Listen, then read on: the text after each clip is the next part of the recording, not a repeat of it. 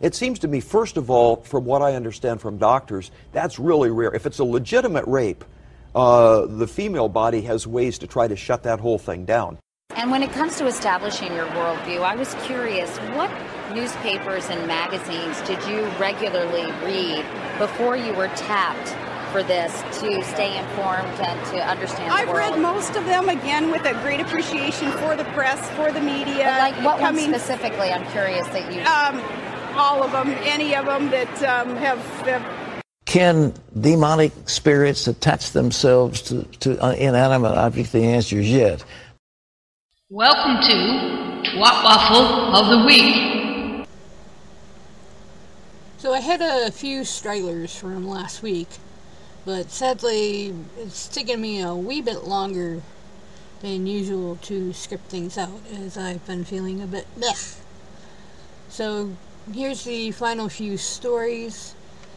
A lot of our usual suspects. Enjoy. While Marjorie Taylor Greene's response, I'm not sure really what to call it, is bad, Wendy Rogers is actually worse. They're both bad, to be honest. I'll first deal with Marjorie Taylor's, and then attack Wendy Rogers.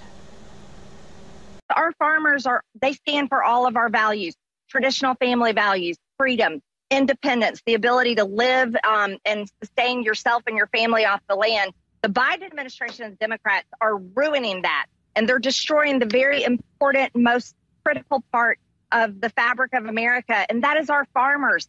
And I'm so upset about this. It has me so angry, but they're doing it on purpose.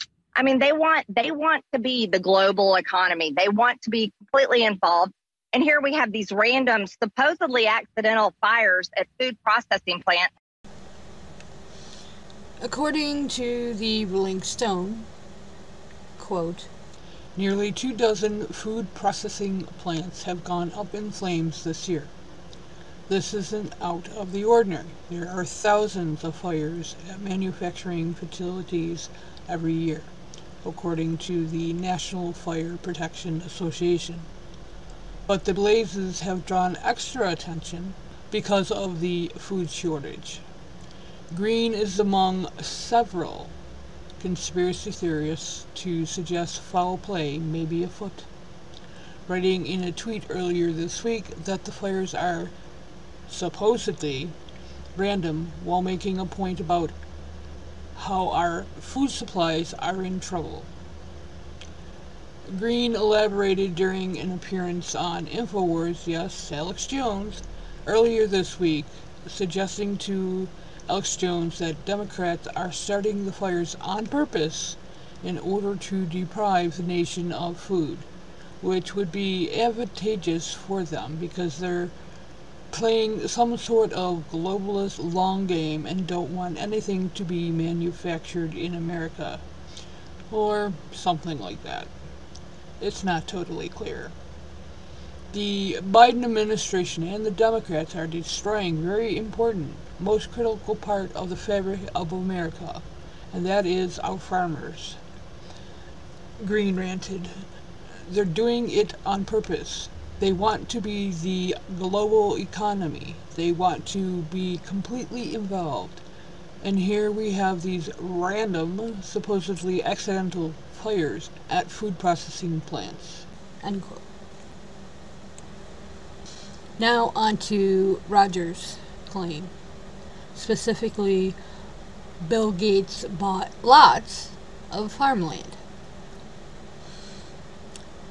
Gates owns approximately 242,000 acres of farmland.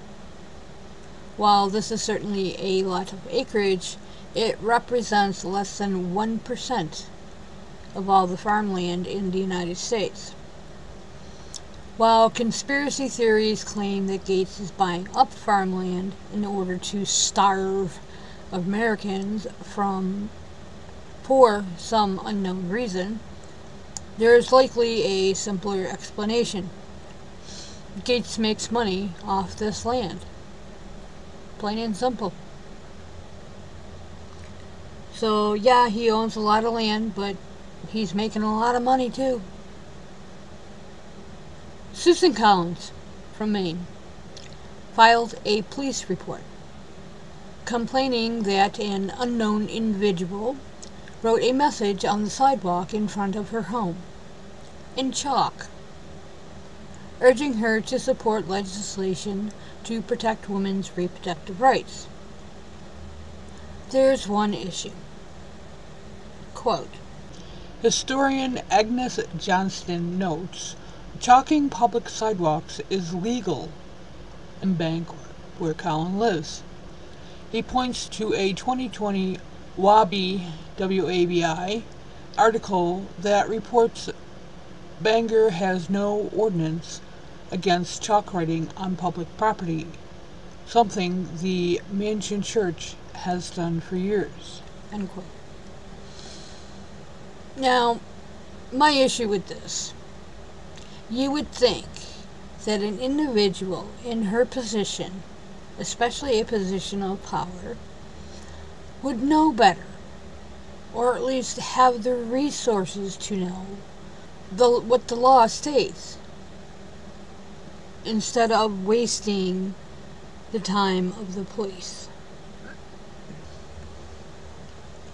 And finally, Roe versus Wade was never about the fetus. Quote, You have no choice. Not your choice. Not your body. Your body is mine. end quote. And if you listen to the entire clip, it does actually get worse. State, not the church, not the state, the people must decide their fate. I'm the people. I'm the people. I am the people. The people have decided, the court has decided. You lose. They say no choice, we say no choice. You have no choice. Not your body, not your choice. Your body is mine, and you're having my baby. To borrow from Amy Siskind, this is where we are headed, folks. She hit the nail on the head with that one. So that does it for the remnants from last week. Trust me, there were way more, but time is running short. So I will see you in a few days with headlines from this week. Peace out, y'all.